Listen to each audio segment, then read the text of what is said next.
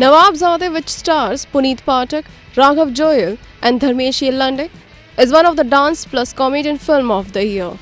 We have already seen the trailer of the film and the two chartbuster songs, Guru Randhawa's High Rated Gabru and Badshah's Tere Naal Nachna from the film.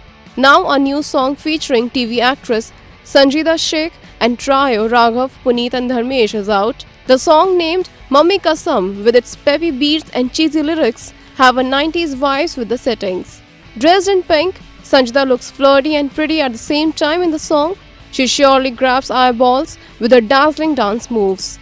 Produced by D'Souza under Remo Entertainment, Nawabzaade is a romantic comedy about three male friends and ready to hit the silver screens on July 27th.